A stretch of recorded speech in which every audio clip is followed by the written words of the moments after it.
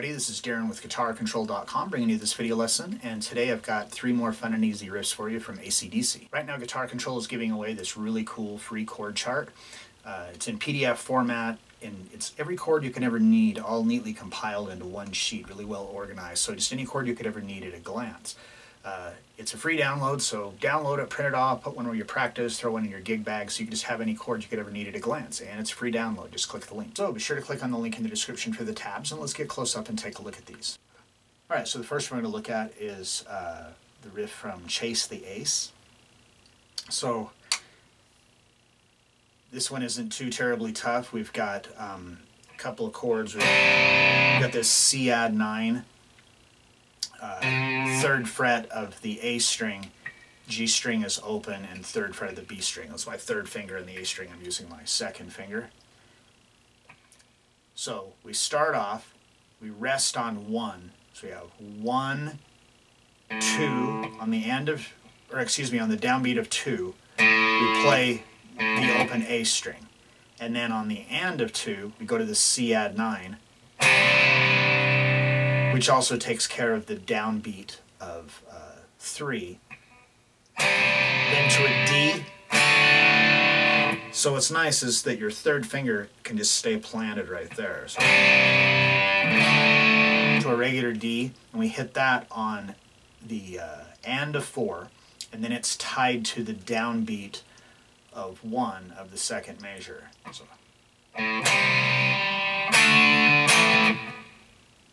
Oh, excuse me, I missed one chord there. So we do the open, C add 9, D, and then on the end before we go to an A5. So I'm just barring the 2nd fret of the D and the G string with my 1st finger, and the A string is open.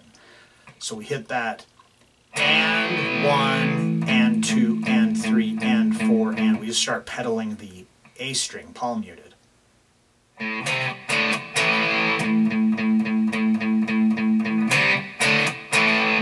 So then the 3rd measure is the same as the 1st measure, except instead of resting on that 1st beat, we're pedaling still.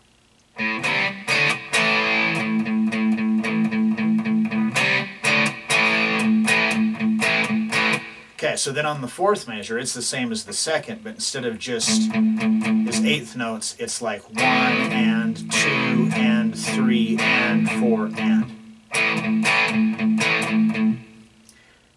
Okay, and then we go on to the 5th measure. This is where we start to change a little bit. We're still on the A.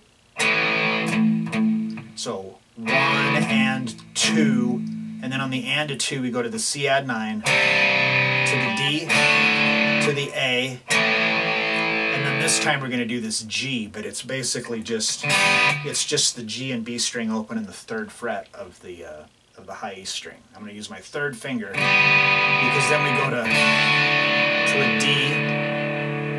So it's like, so we hit this D on the and of 4, and then it is tied to or actually that's a 2/4 bar, so it's the and of 2 technically, but that's tied to the next measure, all of it except on the and of 4, where we're going to hit the C add 9 again. So we've got this on. Hit the C add 9. And that's on the and of 4, and it's tied to all of the next measure except on the and of 4 again. So to a G5. So I'm just going to put my 2nd finger here on the 3rd fret of the low E, and then I'm going to let that finger kind of droop so it mutes the A string, and then the D and G strings are open. Back to the C add 9, D, A5, and then it just kind of loops around.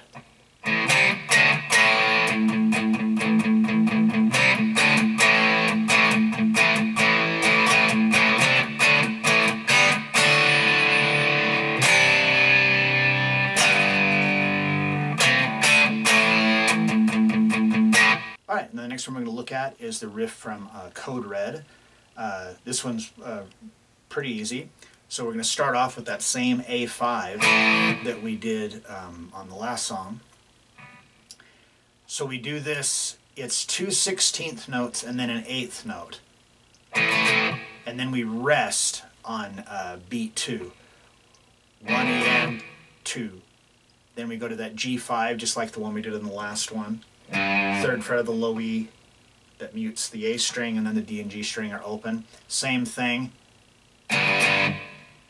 So we've got 1 and 2, 3 and 4.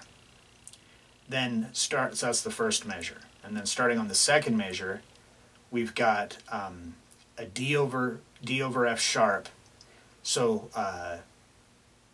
there's a couple ways you can do that. We actually go from that G5, and then you could just go to like this with the D and then use your thumb here. But what I find easier to do personally is I go from the G, I just leave my 3rd finger right there where it is, and then I'm going to move the note here from the 3rd fret of the low E to the 2nd fret with my 1st finger, and simultaneously drop my middle finger to pick up the 2nd fret of the G string.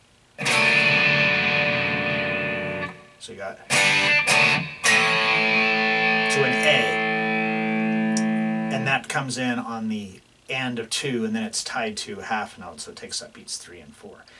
So that's the first 2 measures, and then the second 2 measures are the same as the first 2, and then the whole thing just repeats. So that's like the whole main riff.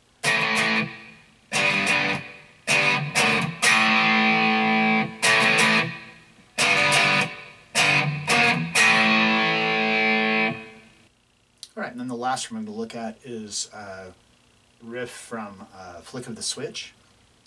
So this one starts off, you guessed it, that same A5 chord again.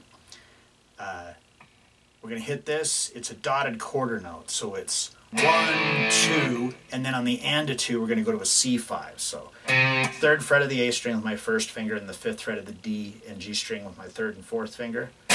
Or you could do it like this, whatever is more comfortable for you. So 1, 2, and we come to the C5, and we're hitting that on the and of 2, and it's a quarter note, so it's the and of 2 plus the downbeat of 3. So 1, 2, and 3, and then on the and of 3 we hit just the open A string, and then on the downbeat of 4 it's D5. So it's just like a regular D chord. We just don't want this note on the high E string. So we hit that on the downbeat of 4, and then it's tied to the downbeat of 1 of the second measure. So far we've got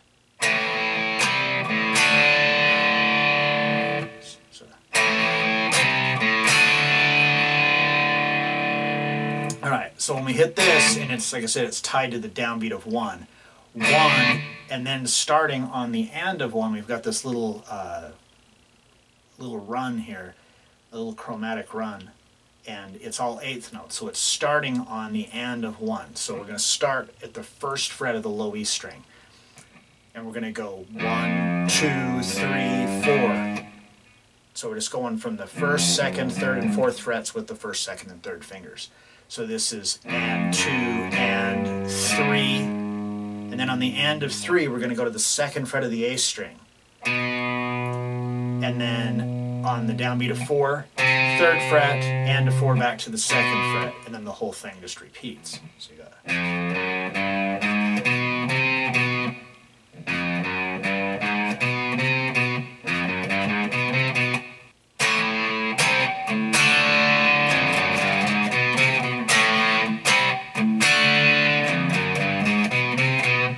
Alright, so there you have it. 3 more fun, not too terribly difficult riffs to play from AC/DC. So if you like this lesson, be sure to give me a thumbs up and leave a comment down below if you have any questions about this or other guitar-related topics. If you haven't already done so, please subscribe to the channel and hit that notification bell so you don't miss any of the content that we upload throughout the week. Well, that is all I have for you today. Thanks for watching, and have a great day.